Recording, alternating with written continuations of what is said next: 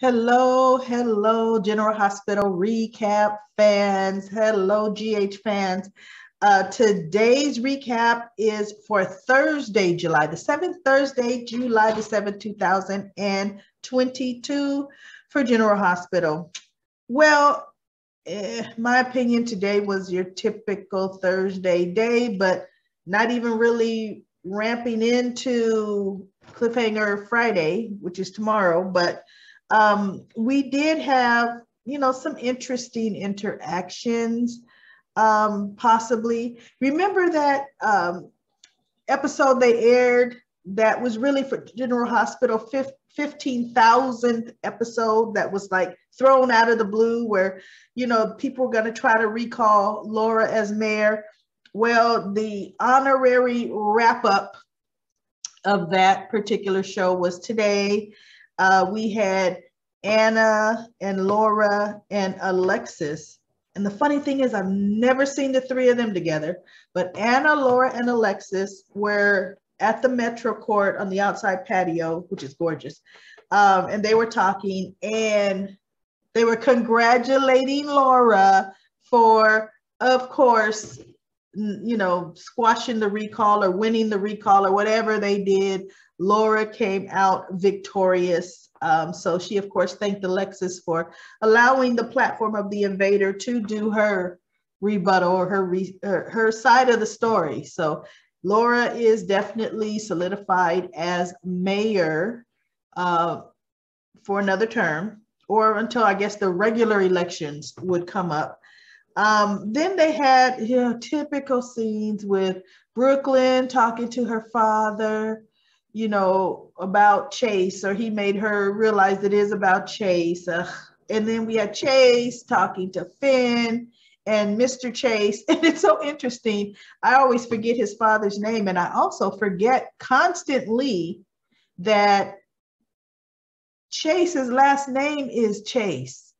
That's what is interesting is Chase's last name is Chase. So goodness, where did Hamilton Finn come in, But anyway, so yes, he's talking to his father and brother, and they kind of let him know you have it bad for Brooklyn. He's trying to say, no, there's nothing there. She's selfish, everything. Oh, come on, you protest too much, I protest too much. And then there was this cute girl at the pool, and she was staring at Harrison. We always forget his real name is Harrison Chase, but she was staring at Chase and flirting with him, and kind of at the end he's kind of looking over at her like, hey, you are kind of cute. But then Brooklyn shows up to the pool, and I tell you, she's looking better than I've seen Brooklyn look in quite a minute. I was like, well, Brooklyn is looking awfully gorgeous and made up to go sit poolside. But we'll get into their conversation probably tomorrow. And then we had Jake. Jake goes to Shady Brook to visit Elizabeth. Kevin brings him. And I tell you, Jake has grown so much. He's gotten so tall. Elizabeth, all her boys are going to outgrow her, which is fine because she's I think her name Rebecca Hurst. She is short, in real life. But to see these little boys now outgrowing their mother, it's just so interesting. But Jake was trying to see, when are you coming home? And she's like, I'll be there, but she doesn't know really when. And of course, Jake brings up grandma and grandpa. He is obsessed with her parents, which is letting me know he's still talking to them. They're still talking, he and her parents, because he's like, they could come and help. And then it kind of sent Elizabeth.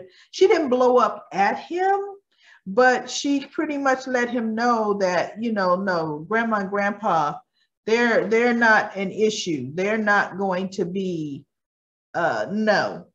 And so Kevin kind of noticed her response, how she flipped the switch when her parents were mentioned. And so he took Jake down to the car. He was going to take him home, but he said, I'm going to come back and speak to you before I leave. So he took Jake to the car, came back, and he kind of questioned Elizabeth about it. What is it about your parents, the mention of your parents, because he's noticed it before, that kind of sends you, it's a trigger for you. And she knocks all the puzzle pieces off this table. She was working on a puzzle and like blows up. And then she's apologizing. I'm sorry. And he's saying, I kind of think we need, you know, she's thinking Franco is a catalyst to why she's acting the way she's acting. Of course, the sleeping pills are out of her system, but there's deeper issues, and there's always been deeper issues with Elizabeth and her parents. And really, why wouldn't there be? It's like she says, her parents dumped her off on her grandmother when she was a teenager and pretty much did their own thing and never really looked back. So, you know, they're going to dig. I could tell Kevin is going to dig a little deeper with Elizabeth on that front, you know, with what's going on there. And then we had conversations with Valentine and his father. I'm starting to see a different dynamic in Valentine where Victor is concerned. I think he was kind of beholding, if I want to use that word, when he found out Victor was his father, because remember, she thought, you know, Nikos Cassadine was his dad, and he was treated badly, poorly. And to have somebody that is his dad, that does treat him nicely, I think he longs for that. But if we all know, Valentine has kind of reformed himself, you know, from doing all of those old espionage, illegal things he used to do after he left the WSB. He's been a businessman for years now and respected and doing a very good job at it. And Victor is pulling him in this other direction that Valentine doesn't necessarily want to go down. And Valentine is trying to break away, and Victor's letting him know, no, this is the family business, and I've got a plan, and you've got other things you're going to do for me. And he had the nerve, or he made the mistake in bringing up Charlotte to Valentine, almost as if he was trying to, well, not blackmail Valentine, but it's like Valentine said, if you ever try to use my daughter as a pawn, I'm going to, did he say cut his throat? End him? He's going to kill him. Whatever words he used, he's going to kill him. And the way he was looking Victor eye to eye, Victor had to now make light of it.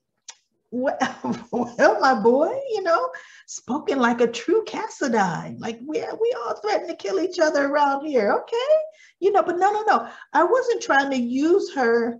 Valentine's like, yeah, you were. You know, no. But we do have things I need you to do. You know, because Valentine had told Victor that Martin, his attorney, told him that Laura was planning to have him deported, which I don't understand why Martin did that. His sister told him that in confidence. Why would you tell Valentine that when Victor is Valentine's father? I don't get that as to why Martin actually did that, because I feel Martin is a good guy. So anyway, that to me was the best scene. The best scene was Valentine and his father and the dynamics we're seeing that's starting to brew there. Valentine may be the undoing of Victor in the end. He just might be the one that's going to make Victor disappear, because we know Cassadines are never dead. I mean, I'm surprised Elena hasn't come back. You know, I mean, she has come back time and time again on this soap, but you know, Cassadines, they always tend to come back. Look at Nicholas. So anyway, that was General Hospital for Thursday, the 7th of July. I have one comment I want to talk about, and this comment was from Sandy. And Sandy agreed with me where Sasha was concerned. It should have been stopped. And she was just saying that Sasha had her crying. You know, I'm telling you, it was an emotional scene, and it invoked a lot of emotions in people. And she liked the fact that the one playing the host or owner of the shopping network, Luna from One Life to Live, was there. No, Luna was the lady that owned the Swaddler stuff. Yeah. She was there. And she did like the way Miss Wu came on in and she straightened everything out. Excuse me. And of course she feels that Carly's crazy for not taking that money. I mean, she needs to just put her pride aside for that. And then we get Nina, who's crying over Sasha and who saying, you know, that's like when she woke out of her coma and her baby was gone. And it then now all became all about Nina. And Sonny said, no one was there to comfort you with that. But I'm here to comfort you, Nina. Oh, goodness gracious. And then, you know, that's pretty much great comments. Thank you so much for your comments, Sandy. And then I also had a comment from This Chemo Beauty. She said, yes, she agrees Carly cut off her nose despite her face. And she was saying it's a shame that, you know, Cody came in pretty much as homeless, because she actually likes the chemistry that's starting to build between Cody and Britt. She can see they're going to be hot and heavy soon, however long that lasts. And then she says, yeah, Sasha, she played great in that scene. She really knows how to bring out emotions out of the viewer. And she did. When she lost Liam, that was really, she brought out a lot of emotions when she played those scenes. And This Chemo Beauty says, where is Gladys when you really need her? That's what I want to know. Where is Gladys? And then let's see, I had another comment from Annette. And Annette, she feels that Annette feels that Drew is gonna blackmail Carly about knowing Willow is Nina's daughter, because she believes Drew doesn't trust her. And I kind of disagree with that, Annette, because that's just not Drew's character. It never has been. You know, Drew won't blackmail Carly. Carly could say she's Willow's mother. And Drew would want to believe the best in that. Yeah, he really would. That's how I feel about Drew. Let's see. And if she brought up a point that I don't think they ever plan on bringing out in General Hospital, that if Brando ever found out that it was because of Esme, remember she blocked the door? She thought Trina was in that back room when it was really Gladys and goodness gracious, I know her name out the back of Sasha, goodness. Gladys and Sasha that were locked in the back room when Sasha went into labor. She feels she would kill. He would kill Esme, but I just really don't feel that the soap is going to bring that up. I don't think they're going to. So that is all the comments for today. Please, you know I love your comments.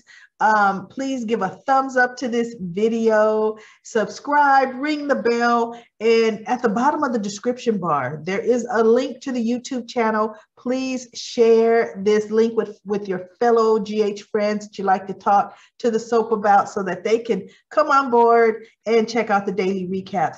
Now, the daily recap for me is not come and watch the daily recap instead of watching the show. No. It's watch the show, come to the recap, and then kind of give your opinions too. You get to hear my opinions on the show, but I love to hear your opinions. I love to hear your opinions. So please come on and comment on the show. I will be back tomorrow for Cliffhanger Friday. Hopefully there is a cliffhanger. And I'll see you then.